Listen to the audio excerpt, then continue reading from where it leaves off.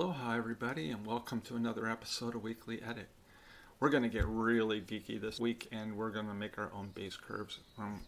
I've written a script that can help you make a base curve for every ISO and every model of camera that you want to do it for, and hopefully take some of the chore part out of it and make it a little bit easier. So base curve, working in the RGB color space, kind of sets the intensity for each, or the luminosity for each pixel. So it maps brightness on one axis and brightness on another axis, where you've got your input brightness and you've got your output brightness. There you go. Okay, so in case you haven't done it before, if you've got some deep shadows, you can switch this to logarithm and modify it yourself, and that'll enable you to get some deep shadows to come out if you want to hand make a base curve for an extreme situation. But usually you want one that's profiled to your sensor and the amp chips that are inside your camera. And so there's a tool that is included with Darktable that looks at the JPEG that's produced by your camera's internal calculations and the raw image that isn't, and then compares the two and comes up with a mapping of this base curve right here. Okay, and that's going to be a custom base curve for your camera. There's quite a difference in the base curve when you shoot at different ISO levels, so I want to create a base curve for each ISO that I normally shoot at. I don't know what other factors might be involved.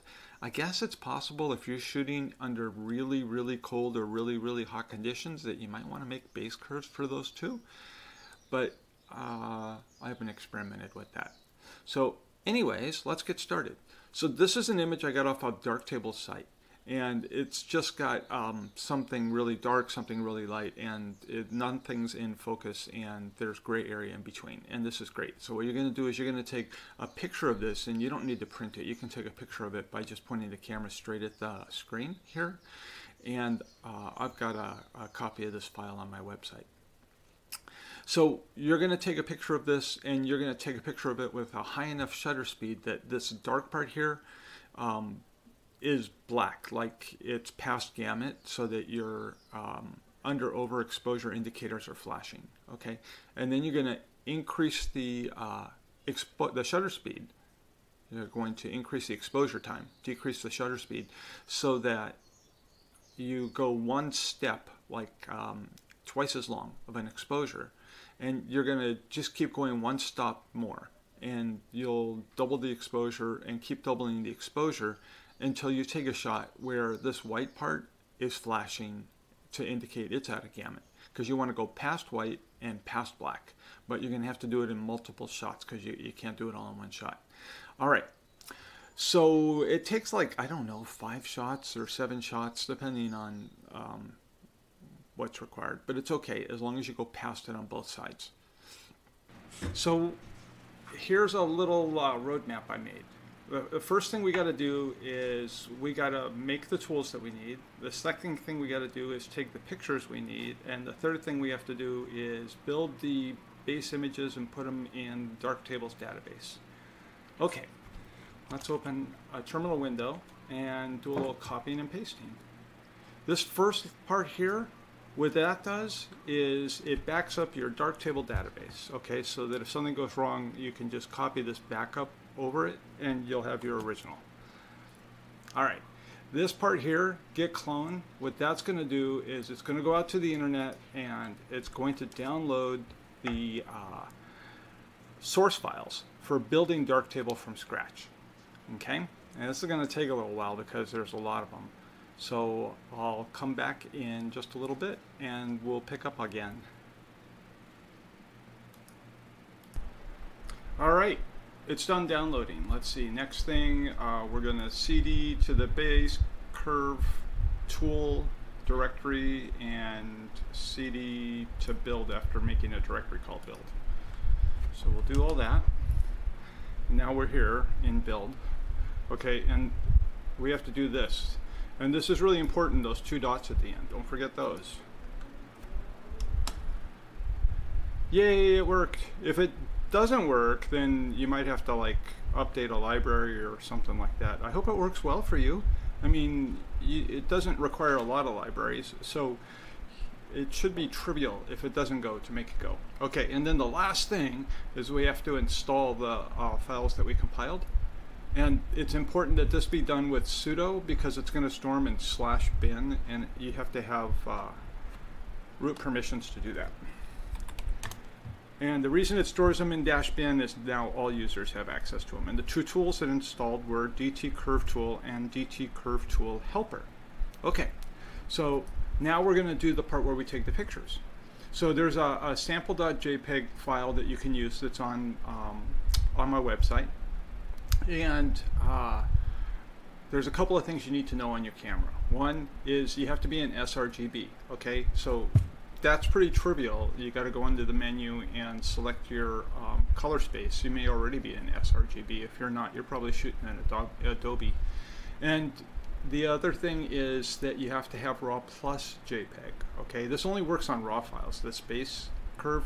So what it's going to do is it's going to look at the in-camera JPEG that was created and then compare the brightness of the pixels with the raw image to build the Basecurve.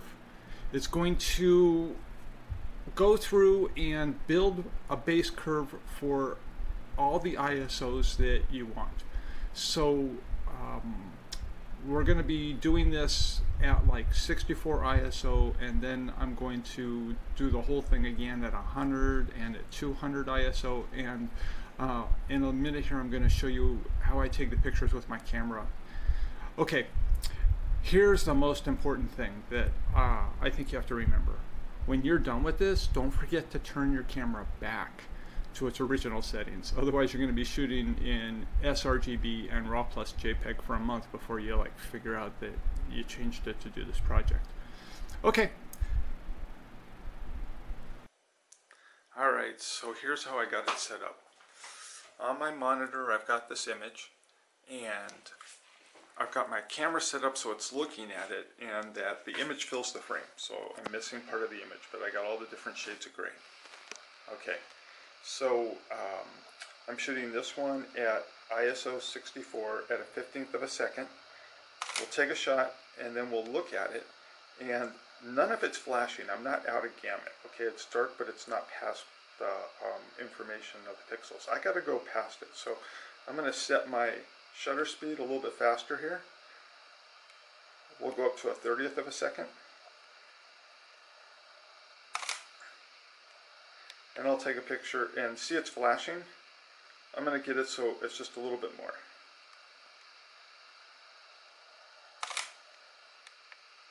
Okay, that's good. Nice big solid flashing area. So what I'm going to do is I'm going to take a number of shots here, and then I'm going to go up one stop, take a number of shots, and go up one stop, and keep doing that until I've got the white area flashing. Not there yet.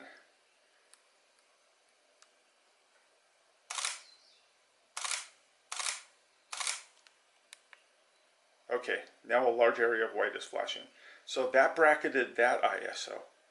So what I'm going to do is I'm going to repeat that for every ISO that I use. So the next one I'll do is 100, and then 200, 400, 800, 16, 32, and 6400. And if you want, you can do that for each camera. And it should build different Basecurves for each camera and each ISO combination. All right, now we've got all our images here, and I've got them in this directory called Basecurve. And there's a bunch of raw images and JPEG images, and we're going to process them now. So we're down here, and there's this little bit of the script that I've written, and I think this will really help out. Okay, on the Darktable website, it's got this number at 16, and I believe this is the number of nodes that get created on the Basecurve, and I found that I get much nicer looking curves if I turn this number down. So I turned it down to 6.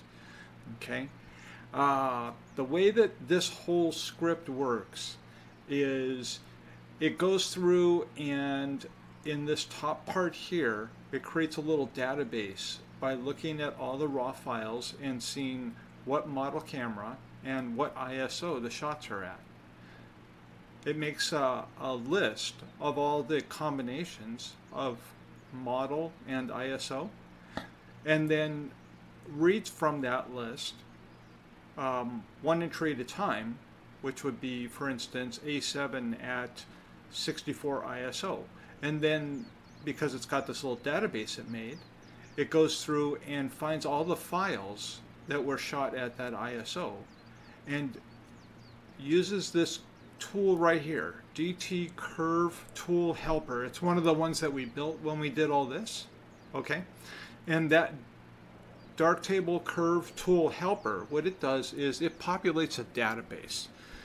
Every time it runs through a file and matches up the RAW with the JPEG, it adds more information to that database. So it goes through all the different files that have the same ISO and model, populates that database. When it's all done doing that, then it runs the second tool here, DT Curve Tool. And what that does is it, in a two-part process here, it creates a shell script and then runs the shell script. But what it does is it adds entries to a database that Darktable has. And that's why Darktable needs to not be running when you run this, because Darktable will put a lock on that database and won't let you modify the records. Okay, so then this runs through, modifies the records, adds the entry into the Darktable database, and then runs through all again with the next ISO and model combination and keeps doing that until it's all done. When it's all done, it just returns here, and when you go into Darktable, you should see all of your entries. If you ever want to redo it, you have to go through in Darktable and delete the entries that you have. Otherwise, this will just make a second entry, and you'll have two different ones. All right. So here's what we're going to do. We're going to create a script, and we're going to populate it with this code. And then we're going to make it so we can run it. chmod makes it executable. Okay. And then we're going to run that script. And when we run that script, it's going to give us an error saying that when it tried to input the file here with this DT Curve tool, that it couldn't find a unique record or some kind of a error that has to do with the record being unique. And you can just ignore that. It actually makes the entry properly. All right, this is going to take a very long time to run, probably an hour. So we'll come back. All right, it's all done. This part where it says error unique, don't worry about that. Everything worked out just fine. And even though this says N16, we set it to 6 here, so everything should be fine. All right, and this code right here is on my website, and you can find that at let's see, weeklyedit.com/basecurve. Okay, let's open Darktable and see if all our new presets are there.